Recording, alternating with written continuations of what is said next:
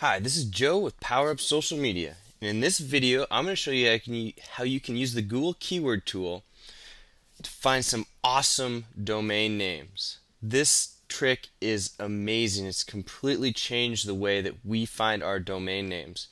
And as always, I encourage you to follow along in the browser beside the video here. First thing you're going to do is open up your favorite web browser, and you're going to do a search for the Google Keyword Tool. It should come up first there. Go ahead and click on that link. Then it will take you to the Google Keyword Tool. What you're going to do is put in your keywords for the domain name that you will potentially be looking for.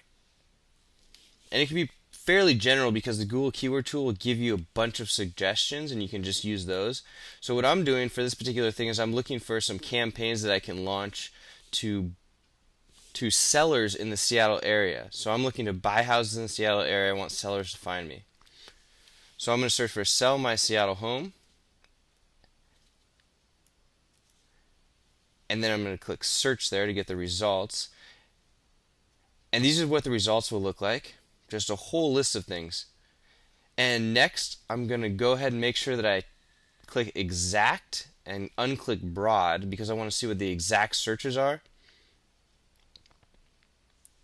And then I'm going to make sure that I have the global monthly searches selected. Let me go back a slide really quickly there. So with the exact monthly searches, what I'm looking for is to see exactly what people are searching for with these keywords. So you can see like help you sell, how to sell your house are the top two there. But then for the domain names that we're going to look for, we're going to actually switch it back to broad and click on global monthly searches to make sure it's sorted that way. The reason we're switching it back to broad is just to get rid of the brackets that are around the keywords there. Then you're going to go ahead and click on the download button and then select all. Next, just download the CSV file for Excel.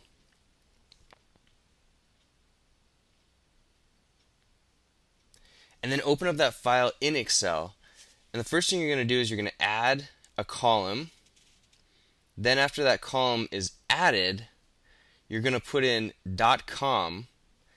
And you're going to drag the bottom right corner of that initial .com all the way down to the bottom of your domain name searches. So it should be about 100 domain names that you have on that list. So you drag all the way down to the bottom there, and you'll see that it will fill in the .coms for you. Then what you're going to do is you're going to copy all of those .coms.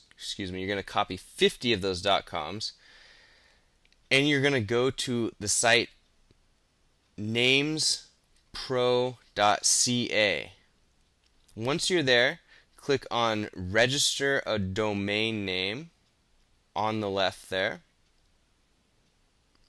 Then click on the Multiple Domain Names tab.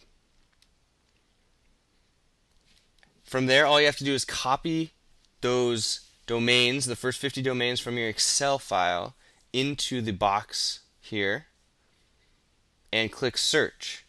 What you'll get next is a list of what is available as far as domain names of those top searches.